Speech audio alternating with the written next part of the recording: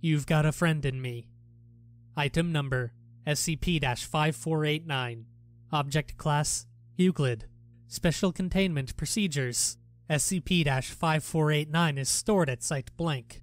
SCP-5489-A instances are allowed free movement within the containment cell, and may be allowed to leave if accompanied by researchers or on-site security. SCP-5489-A instances are not allowed to come near lethal weaponry, such as firearms or knives. Personnel who have killed any human being are to be kept from being seen by any SCP-5489-A instance.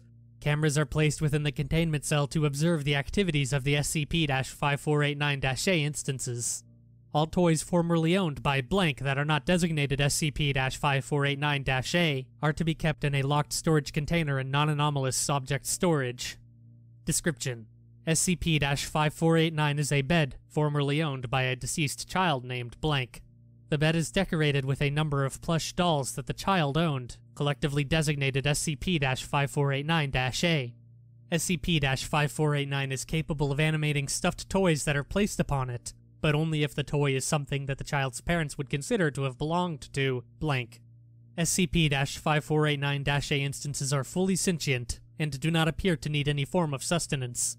Each SCP-5489-A instance will also possess another secondary trait that is unique to each instance, often related to their name or what the toy represents. SCP-5489 was first discovered on blank 2000 blank by the mother of blank. She reported entering the child's room after hearing movement within.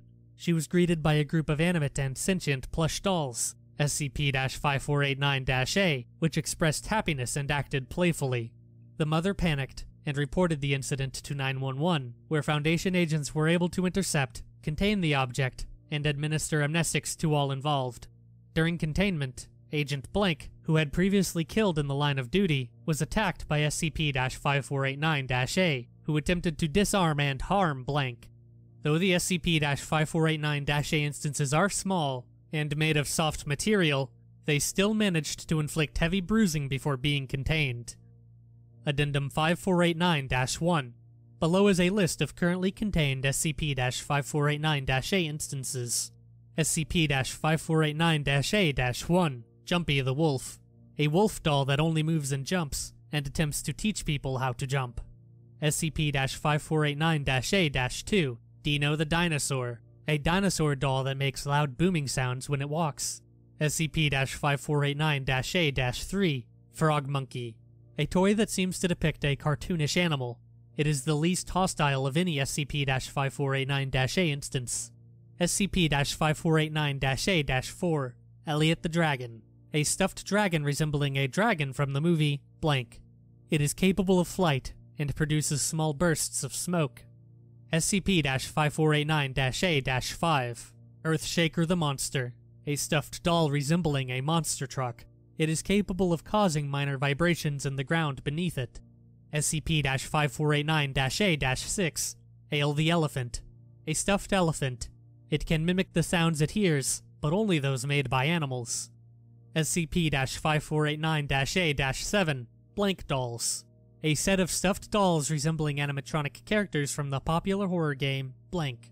They will hide in the cell, and will periodically attempt to scare others in the room, including other SCP-5489-A instances.